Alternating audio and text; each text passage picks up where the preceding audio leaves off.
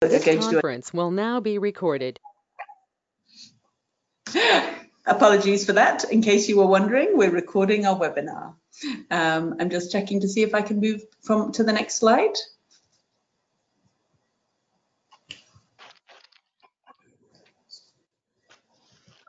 Excuse me while we just solve this technical for a moment. Beryl, would you like to introduce yourself while we're just ensuring?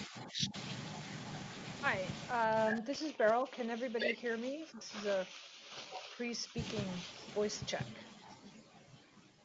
We can hear Yes, we can hear you. Great. Okay, now I'll do something that's harder than that. I'll try not to speak until it's my turn. Fantastic. Thank you, Beryl. It's good to know you're there. So as I was just explaining, we now have some lovely slides, and this is going to be the pattern for our webinar. Beryl and I are going to attempt to not speak too much to make sure there's a lot of time for dialogue with those of you on the call. So to get us started, I wanted to highlight, Siziwe has already hinted at some of this, but I wanted to highlight that the AN is very committed to working together towards enabling decision making.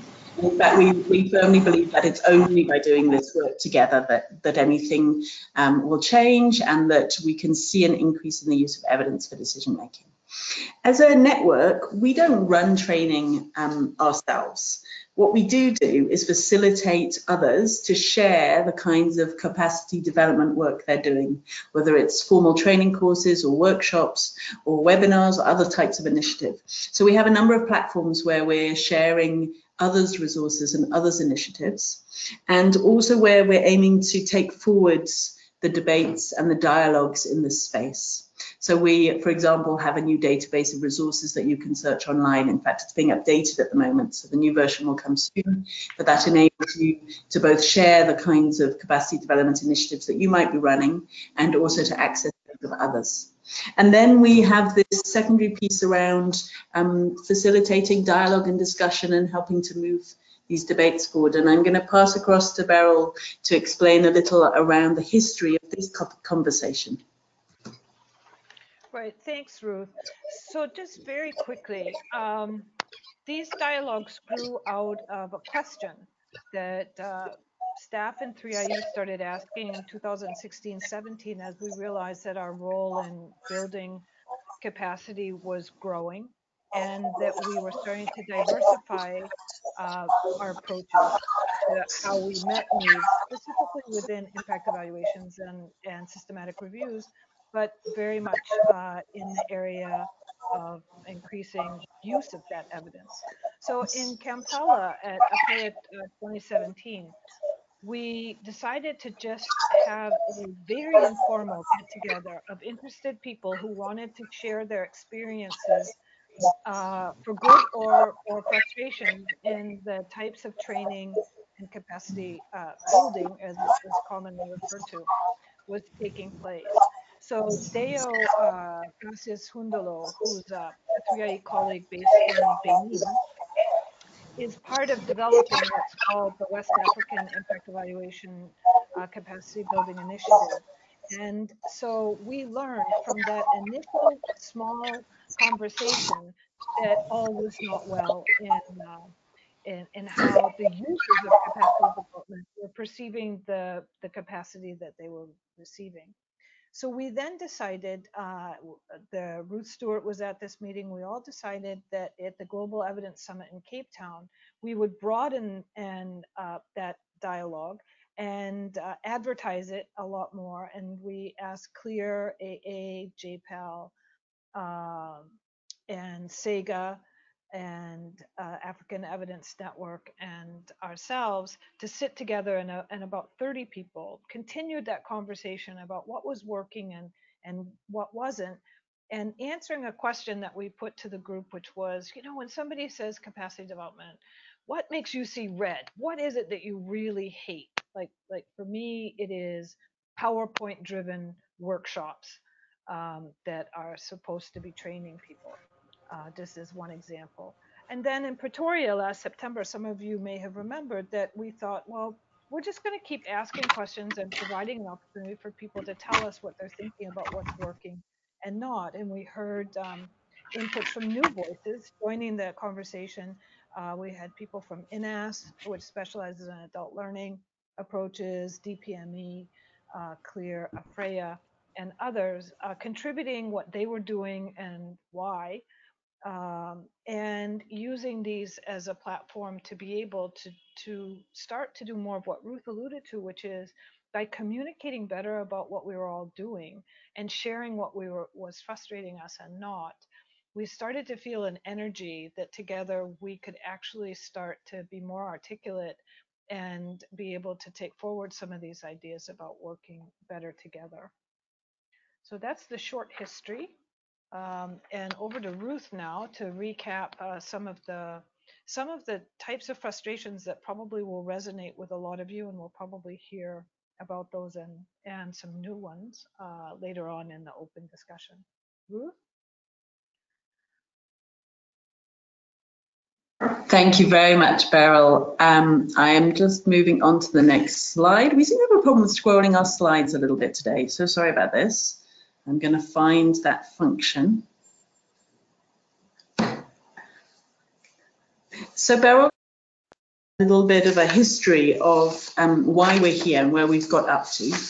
And the next slide is really to explain some of those things that make us see red.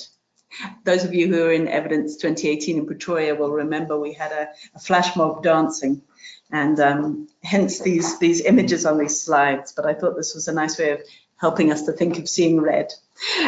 So there are a number of issues in this space, and I think those of us who've been doing capacity development of various kinds will be familiar with a lot of these. These are things that 3IE and Beryl have been raising for a number of years now, as have many of our partners across Africa, and these issues have all come up in these dialogues that we've had at these events. So the first one really is around whose agenda is a lot of the capacity development initiatives meeting, and there's a feeling that a lot of these agendas and priorities are being driven by funders rather than actual needs on the ground. And actually sometimes worse than that, I think it's almost a tick box activity. So there might be an international donor who's doing some work within the continent, and they've been asked to do some capacity building whilst they're there. And that will be very much a tick box activity that might only include a small number of people and may be purely to keep those funders happy. And again, linked to that, they're often short-term approaches. So it's rare to find a really integrated program for capacity development that spans a decent period of time, even though we know that you need that kind of length of time and engagement and depth to actually make a difference. There's a tendency, and again, I think it's partly linked to funders and what pushes their buttons and gets them excited. There's a tendency to have training capacity development initiatives provided by big name institutions and by staff from the global north. And I should add that this isn't a criticism, it isn't solely a criticism, because we all feed into this. So we like to say that we have a degree from Oxford or Cambridge in the UK, or that we studied in Harvard, etc. So their names come with a kudos and a weight.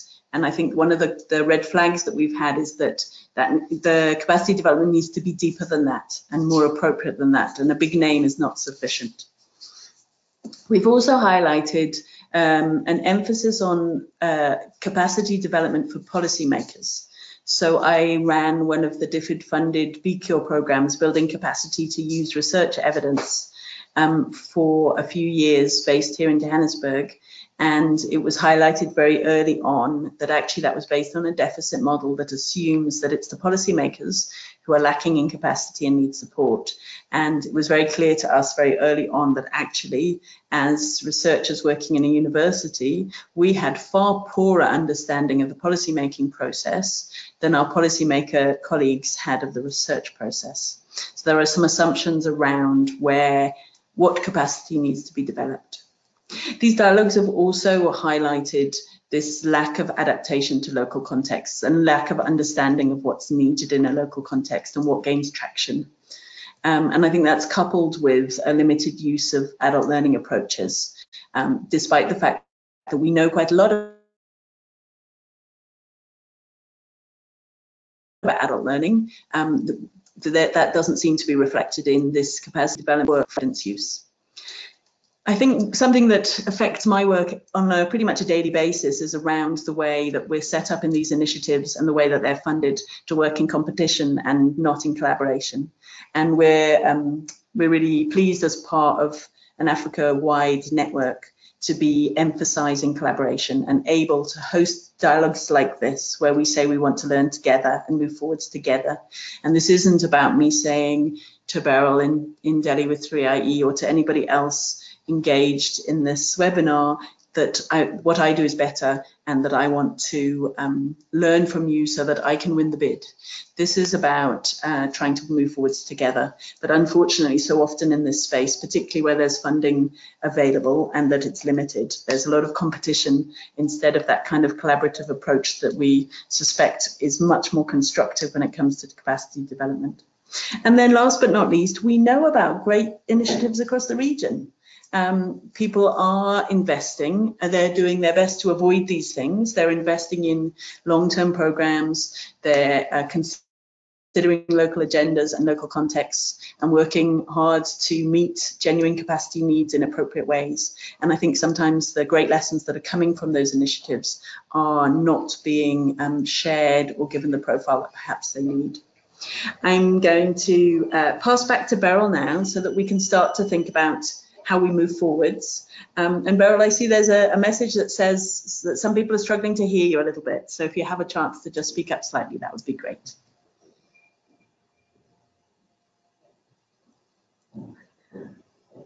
You might be muted, Beryl. Okay, now I'm not muted, but that might not address the problem either. But I'm going to adjust my volume on this end. Hopefully that's better. Okay, I'll try. Okay, so essentially, I just want to amplify a few points from Ruth's excellent overview of sort of a description of the landscape as we know it, but that also celebrating that it's not all about just problems, that there is some really innovative and exciting and collaborative in many ways work that's going on. It's how to break down the silos around it. So for example, the BCure, DFID BCure regional project, which involved the University of Joburg, as Ruth was mentioning, AFIDEP, INASP and ODI joined to work with African governments in Ghana and South Africa and Malawi, I think, not sure. But anyway, that bringing different approaches to how to improve decision makers' use of evidence. So that seems to be the holy grail in our world. And each of these approaches had a benefit. And there's actually a very useful report from BCure about lessons from BCure and what worked. But what's fascinating is that that report is not widely known to a lot of people. And the lessons from that major initiative, which also has just fed DFID's coming up with a variation on the program, not a literal phase 2, but having learned lessons from BCure, now DFID wants to fund more capacity development for decision makers to use evidence. And so we will be seeing the fruits of these lessons, but it's in another DFID project. You know, so this goes to the, is it really widely accessible to everybody? Why not? Why are there not better communication plans around what's going on in collaboration within these large projects? How can we overcome that if it is about to give more money in the region for this type of work? These are questions that we all have, even those of us who are involved in this type of work on an ongoing basis. So how do we emphasize the lessons of co-production, co-creation, mutual respect, learning? We speak different languages as researchers, producers, and intermediaries and users, and that it's all, these are many hats that we can wear at the same time. They're not easily separated out for the benefit of project log frames and things like that. But another thing that's emerging from what we're hearing from the conferences, this was coming out at Evidence 2018 in a wonderful way. The Prime Minister of Uganda just spoke to the Uganda Evaluation Association Evidence Week participants last week and called upon all of us to realize that evidence use is a right and a need of everyone, not just the power holders in government, and that we are making a mistake to focus exclusively or mostly on policymakers. And the efforts that we're hearing about, IDRC had a great session at Evidence 2018 on citizen evidence production and use. And we're hearing more about public engagement for transparency and accountability. 3IE and the World Bank are going to be co-hosting a conference in a one-day conference in April in Washington, D.C. to talk about these types of efforts.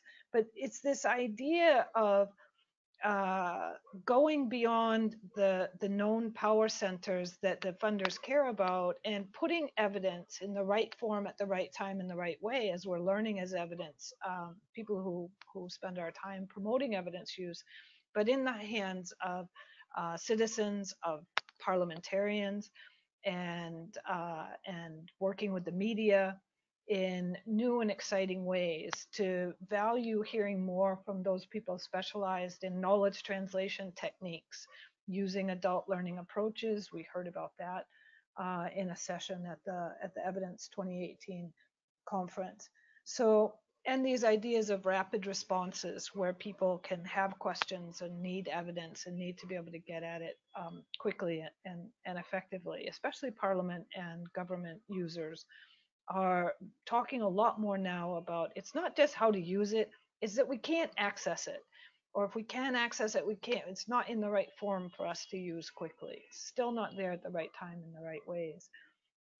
So really now to move us on to the next section, sorry, which is the whoever's controlling the slides, we can move on to the next slide, number 5, because this is where the conversation really can become exciting. And that is that Ruth and I would like to welcome the audience, all of you who've been patiently listening to us, to tell us about what's resonating from our quick overview, which is designed not really mostly to just stimulate thinking and hopefully feedback. But we have some questions that we're trying to put forward, but with this idea of if we wanted to move now from these dialogues of what's working, what's not working, what do we like, not like, what can we do better, which are all valuable parts of the conversation, but to reframe now the discussion into what's the change that we want to see, and then how do we get there as the Africa Evidence Network within this entity in which we all share space and common objectives, and a diversity of how we go about it. How do we use the network to decide what should be our priorities out of all of the things that we could be focusing on? And how can the network have a voice as an advocate more widely and outside the network to be able to take these messages to donors and other stakeholders to keep the conversation going and to build momentum so that we actually go beyond conversation and we get change. So from discussion to action, conversation to change. And we'd really love to start to hear ideas about how we can rethink in new and exciting ways. If we're going to put on the next evidence conference, what are new ways that we could be organizing ourselves that can take us into new spaces and ways that we can interact and learn from each other and go away energized in new and different ways from the approaches to the conference planning that we've been using in the past. So if everybody can see the slide, we've summarized some of these starting questions. And I think, Siziwe, over to you now to moderate the inputs from the participants. Okay, thank you very much, Beryl and Ruth, for your presentation. So now will be the time to start a discussion with the group. So what we'll do, members that are attending the webinar, you unmute yourself and contribute, and then the next person will do the same. So I'll also unmute you from my side so that we have one person talking at a go, so that we can be able to hear you as a person talking. So over to the audience, anyone who would like to go first to give their input.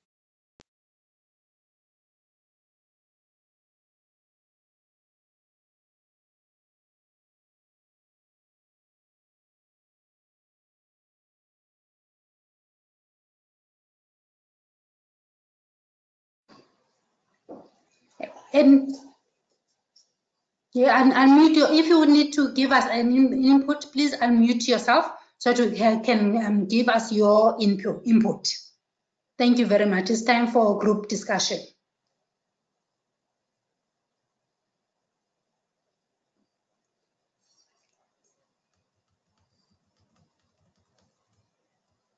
Anyone who would like to go first?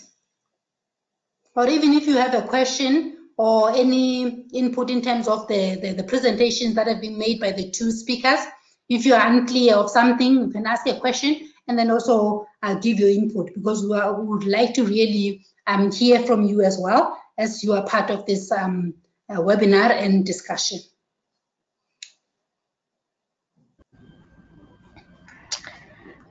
Okay, hello. Hello, go ahead. Yeah, my name is Elizabeth Kahurani from African Institute for Development Policy, AFIDEP. I really like the presentation, and I like what was said regarding the process of policy evidence being a right to everyone and not just policymakers, and that we need to get the evidence in the hands of citizens as well. And so it would be good for us to explore, maybe in the conference, effective ways of engaging the public with on the evidence making process, and how they can use that evidence to hold their leaders accountable when it comes to governance.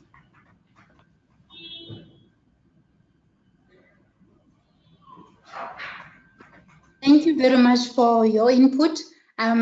Anyone else who would like to give their input?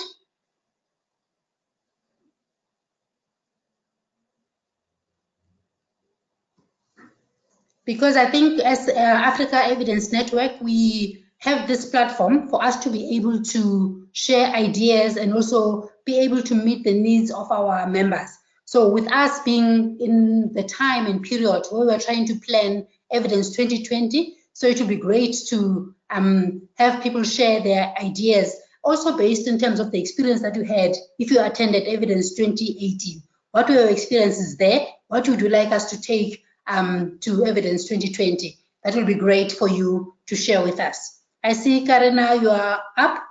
Please go ahead. Thanks, Siziwe, thanks, Ruth and Beryl. I really like the thinking that you hinted at to reshape Evidence 2020 as a learning event. I think part of the difficulty for me to kind of think with, but how do we do that? It's partly wondering, as the AEN, do we have a sense of what are the capacity needs of our members? I mean, do we know that, you know, Karina wants to expand her capacity in this particular area? I mean, do we have a sense of that from AEN members?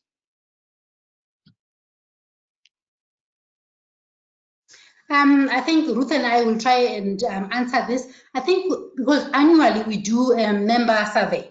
So issues around capacity came out a lot in 2018. Members saying we want to have capacity sharing opportunities, or we want to be trained by AEN. And we realized that as AEN, we won't be able to train all our members. As a result, just to kickstart this process, we thought let's do the database, that will sort of list all the capacity sharing activities across the continent, so people can select where they could go and attend these sessions. And secondly, we are having this webinar also just to put feelers out there to say what is the best way to go about doing capacity sharing to make sure that our members benefit from something like this. So as AEN, we're putting a lot of thought into it. So we're going to have a lot of consultation processes that we're going to be doing. We're going to be testing different pieces of work. For example, this webinar, and also we put out a blog around this particular issue. And also we're going to have a capacity sharing session at Afria in next month. So we're trying to see what is the best way to respond to our members' needs in terms of capacity sharing. Thank you very much. Thank you, Siziwe. So if I can jump in, I think there's also a challenge to your question, which is a little assuming that a learning event is about focusing on providing capacity development to meet specific needs. But if we were to assume that rather than some participants coming and wanting training or workshops, instead everybody who comes helps us to understand the evidence ecosystem and to make it work better. What if we had a conference where we don't have any PowerPoint presentations, we ban them? What if instead, when we register for the conference, as part of our bio, we have to state the kind of expertise and experience that we bring, that we could share, and the kind of expertise and experience that we have no idea about, so that people come aware of who else is there and what they're bringing and how they might share, and that we do some kind of matchmaking and sharing discussion. What if every participant was told to please practice an elevator pitch based on the expertise that they have within the ecosystem? And we had lots of slots during the conference where people are asked, stand up, okay, we've got 5 minutes, let's have 5 elevator pitches from different people around the room so that we can get to know the expertise in the room. And those are just kind of a couple of wacky ideas. I'd love to hear what other wacky alternative, maybe I shouldn't say wacky, that makes it sound a bit crazy, but alternative ideas for meeting the needs you're hinting at, Karina. How do we do capacity sharing at a conference in new ways so that we can really focus on the sharing part? Thank you. Thank you very much, Ruth. I saw Gordon, you were up. Please go ahead. All right, thank you. This is Gordon from Evaluation Society of Kenya. All right, for me, I will want to see more of unpacking of evidence, because sometimes when you talk about evidence, I don't know whether we are all on the same page on exactly what we mean, but I'll be interested in us focusing a little bit more on unpacking evidence, because as you know, if you want to use evidence for decision making, is more of like a process, because you start with the data. Data collection or data generation or data gathering, and we all know that when data is processed and maybe analyzed, you get information, and if that information is interpreted, then you get some kind of knowledge, and when that knowledge, that knowledge can now be used to make decisions as evidence. So is there a way we can maybe look at the capacity issues and maybe focus on the entire spectrum of evidence, that is data gathering or data collection, quality data? We all know that garbage in, garbage out, that is data collection. How can we focus on translation of information into knowledge, and then from knowledge into what we call wisdom, or use of knowledge for decision making as part of evidence? So that entire spectrum, so that we have the right capacity in every component of the entire spectrum of evidence. Thank you. Thank you very much, Gordon, for your inputs. And I think towards the end of the webinar, the two speakers will have an opportunity to sort of have their closing remarks. So at the moment, we're still giving the participants to give their inputs. I saw Elizabeth, you unmuted yourself. You wanted to give a comment. Can you please go ahead? My name is Elizabeth. I'm from Uganda, and I wanted to give this submission. I believe there are islands of evidence within the different stakeholders, the public sector, private sector, CSOs, think tanks. However, the challenge is usually how do they all bring together this evidence so that it can be tapped into by everyone, as you rightly put it, making it a right for everyone to access the evidence. So for me, I think what the evidence conference could also look at is a way of holding hands, a way of bringing those that have been able to have evidence brought in one space where everyone can be able to tap into, to showcase and show everyone else how they are doing it so that lessons are then taken by the different participants, by the different countries that attend, by the different stakeholders in the evidence arena. Thank you very much. Thank you very much, Elizabeth, for your input. Anyone else who would like to give their inputs? If you need to give your inputs, please unmute yourself so that you can be able to get an opportunity to say something. I think in the meantime, we're looking for maybe someone is still gathering their thoughts to say what do they would like to share with us. Maybe Ruth, is there anything you'd like to share in terms of Gordon and Elizabeth's inputs that they've just shared with us? Thank you, Siziwe, and thank you, colleagues, for sharing your ideas. I think you both, those last two comments make very good points around the fact that we often talk about evidence, but we don't often unpack what we mean by it. And I think moving those conversations forwards and being more explicit about, in any one conversation, what we mean about evidence, and indeed trying to map out, as you were saying, Gordon, the full spectrum of different types of evidence would be a really nice idea, and we can think about how that kind of concept could be unpacked more in these discussions, both around capacity development, because what do we mean when we think about capacity development for evidence? If we don't say what we mean by evidence, then it's very difficult to think about what we mean by capacity. These silos, Elizabeth, thank you for that comment, are a real issue, and people have evidence across different sectors and in different filing cabinets, let alone different types of organizations, as you were saying, private sector, etc. And I think that there are some quite innovative ideas of trying to bridge those gaps. And we should think a little bit around how to share that innovation with one another in this kind of capacity sharing forum, but also whether or not the Evidence 2020 itself couldn't be a sharing forum to think about the different pools of evidence, islands of evidence, you call them, and how we can bring them together into one space. So thank you very much. Thank you very much, Ruth. Beryl, do you have anything to add to this discussion?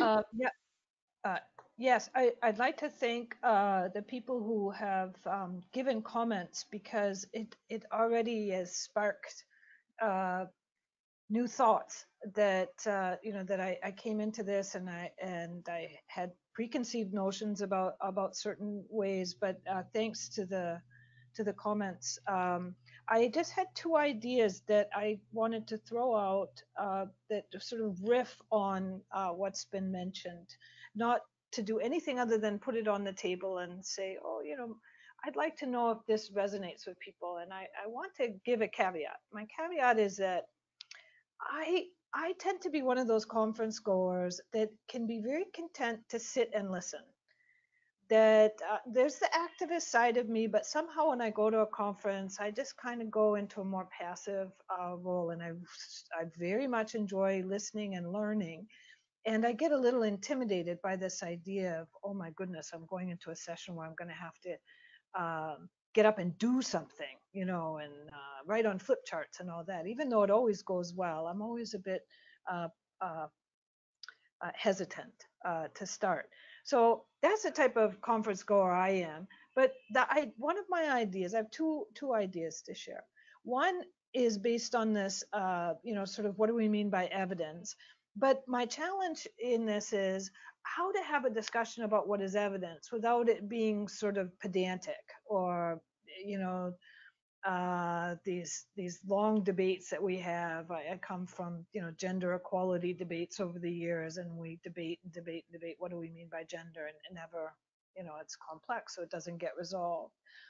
But one of the ways that we might want to organize it, or could, is this idea of there's a life cycle of evidence where we would make sure that we highlighted the different types. So for example, when I said to myself, scratching notes, well, where would I start my life cycle?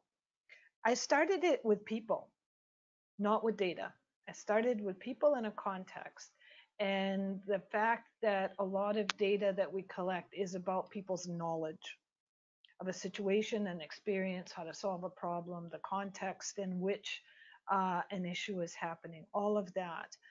And taking through a guided discussion of everybody about, at each of these stages, what is evidence at this stage, and why is it evidence, and what do we do with it when it's at the data stage, and what are the various ways that we've learned in research to collect data, and what are the benefits of doing it that way, right through to what we usually focus on in evidence use too much, is how do you take evidence that you think is good evidence and you try to use it to influence a change by power holders or a group that you have targeted to say, I'm going to use evidence to help me win my arguments about why something needs to change. So that we start to value how evidence comes into being, how power affects it, how at certain stages, right from the beginning, certain people are excluded from both the discussions about what counts for evidence and also access to and use of evidence that's being produced about them. This is a big problem we have in the research cycle.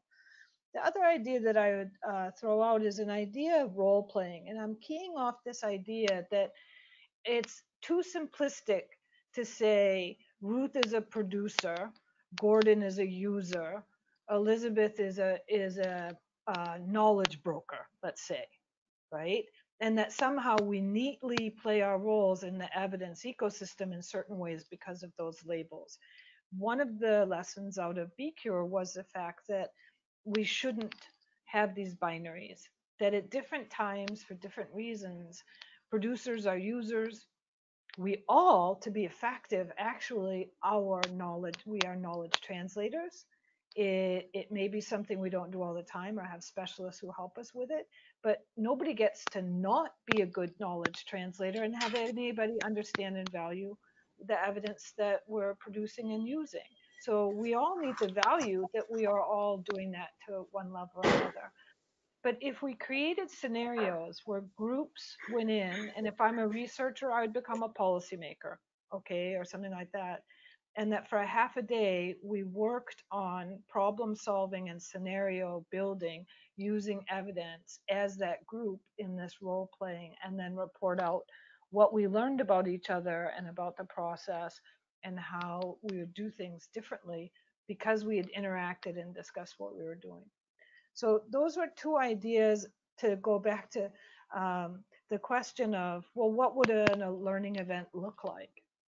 And those might be horrible ideas, but they're just two that came to mind as everybody was talking. So I thought I'd toss them in. Thank you very much, Beryl, for that input.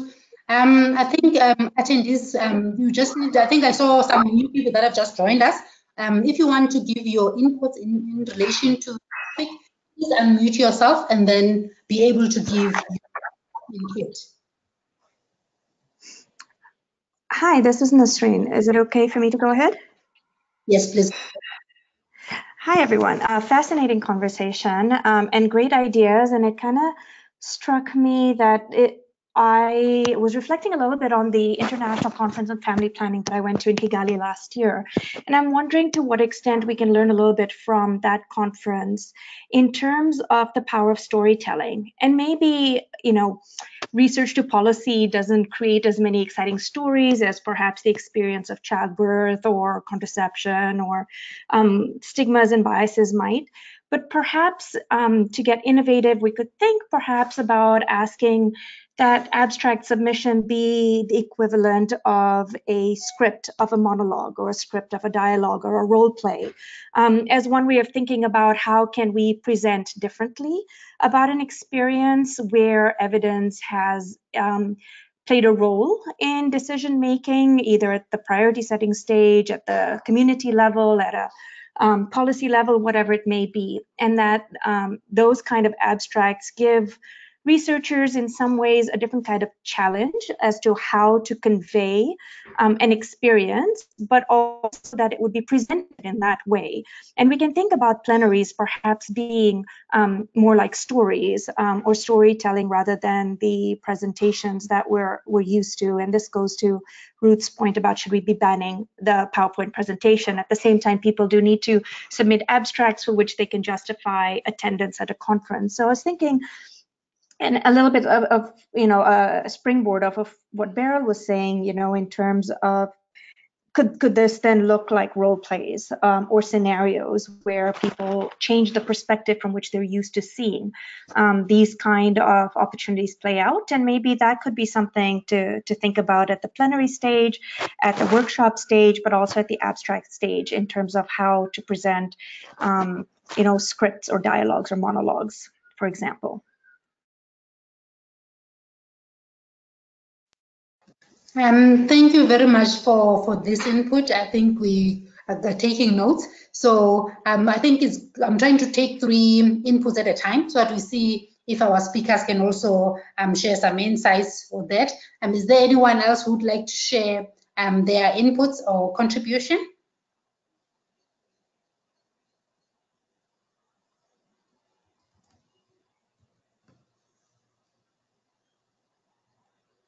Okay, maybe Ruth, do you like to share something in terms of what Nazreen was sharing? So thank you. Oh, sorry. No, I was just going to say another wacky idea. Okay, go for it. No, I think that's what I should have started off with. Over to you, Ruth. She's always a bit disjointed. Really just to say thank you, and I think that's exactly the kind of rethinking that we want to have, and that in order to work out what are the right approaches or the best approaches or the most practical ones and the ways of engaging people, we need lots of ideas, and then we can filter through them and share them and mull them over.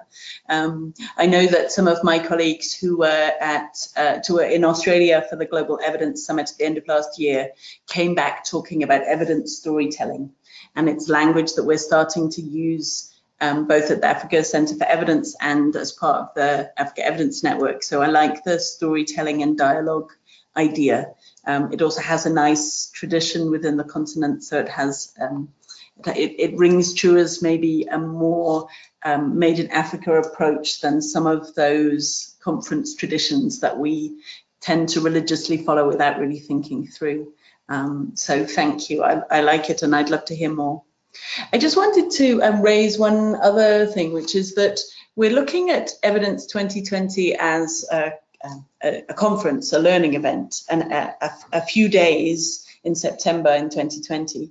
But we're also hoping that we can build a dialogue from now and onwards. So this is one of many discussions that we're hoping to facilitate and move these discussions along. So it might be interesting to also hear whether there are particular ways in which participants in this webinar would like those conversations to build, so that when we get together in September 2020, we're not just picking up on what was said in Evidence 2018, but actually we're building on an ongoing dialogue that moves forwards steadily over the period. Thank you. Thank you very much, Ruth, for that input and question, just to stimulate the discussion. I've noticed that Emmanuel just joined us. So do you have an input to share? Because I just saw your message. Please self-unmute so that you can be able to share.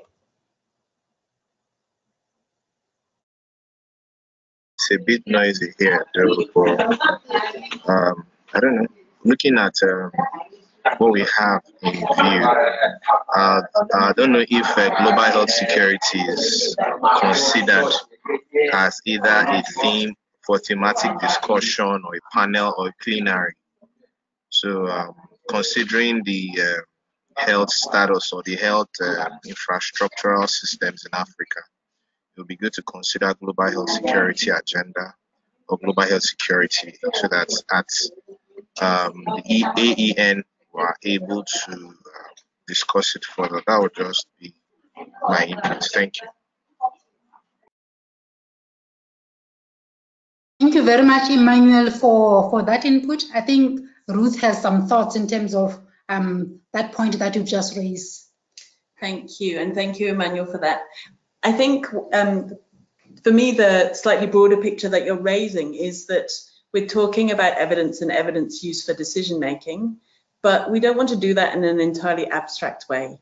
We do need to think about what priorities, evidence for what and decisions about what, and priorities around our continent, and some of which are particularly pressing. And your point about biosecurity, I think, is one of those that is up at the top of that list. So in thinking around the conference, we do need to balance this between the kind of more general discussions about evidence and how it's used, and actually the more applied issues about, you know, real priorities that are facing people on the ground all the time. So thank you, Emmanuel, for that reminder that we need to keep these really life and death scenarios and real kind of priority issues for the continent at the forefront of our discussions as well. Thank you.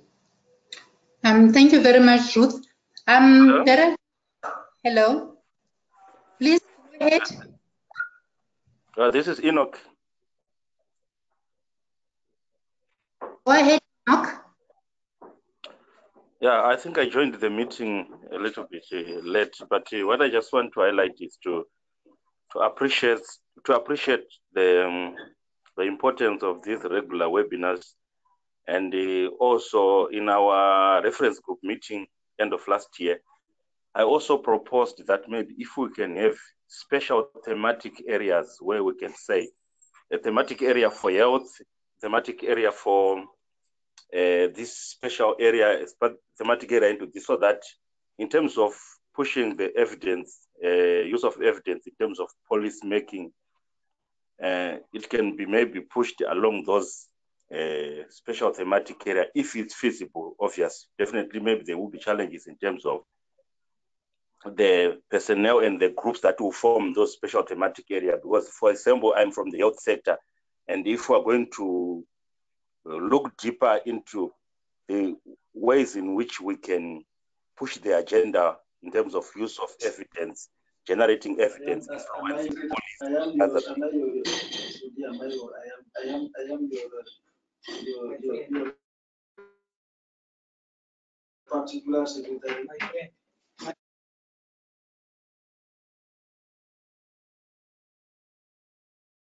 Have you finished, Enoch? Sorry, there was a bit of noise in the background whilst you were talking.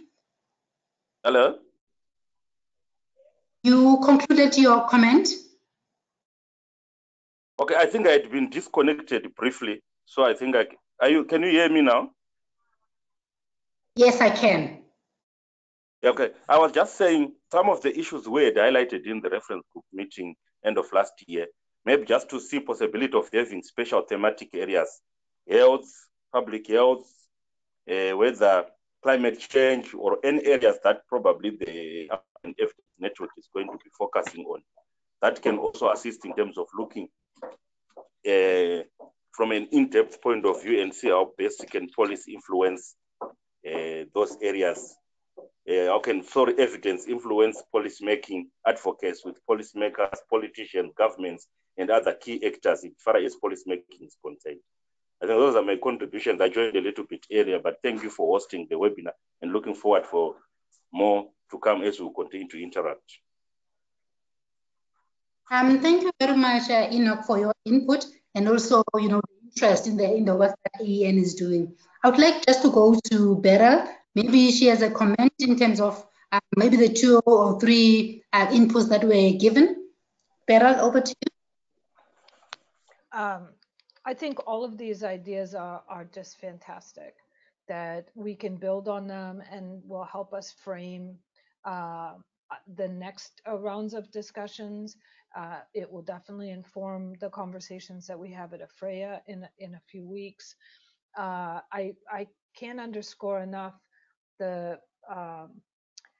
point about the importance of storytelling. We often, when we're doing training on producing effective policy briefs, and when I'm working with researchers, the fact is that in a world that's evidence driven by nature, there's an idea that it's about knowing the most technically, and having credibility because you're good at math and you can do all this complicated stuff and your research is just really fantastic and it's published in all the right journals, and as Ruth said, went to the right schools. But power to change is inherent in the power of the storytelling. And the storytelling is about making whatever is going on that you want to make better a story about human beings. And that time and again, when we're talking about promoting evidence use with decision makers, which is where we spend a lot of time and effort, that we think that we have to impress these power holders. And in fact, we are more successful oftentimes when we relate to what matters to their constituencies if they're elected, and that we identify with who they are as people, that they have partners, that they have children, that they live in communities, and to relate to the evidence along those lines. So I think that's a great sort of human focus for us to keep in mind through everything that we're talking about. And this idea about themes, and I think in terms of what should we be advocating for, this idea of framing evidence use not in the abstract, but around what are the timely issues where people want to know how to make something better, and how do we frame what we're saying about using evidence use better around what those issues are. And perhaps AEN will need to think in terms of maybe more localized approaches rather than regional approaches. That's something that we can keep discussing. So there's just so much there, and it's wonderful.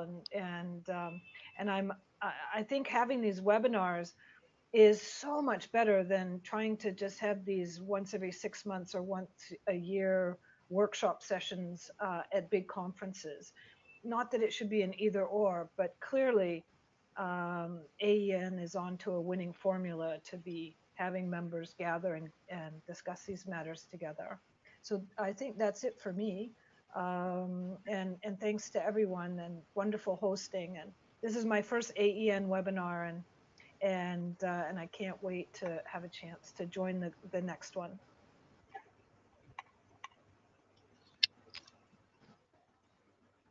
Thank you very much, Beryl. I think our hour is finished, and I think that there's still so much to be discussed around this topic, around capacity sharing. So I think tomorrow the video has been taken for the webinar, and it will be uploaded to Africa Evidence Network website. So let's continue this conversation, because we don't want it to end now. Maybe people have ideas that they want to share with us.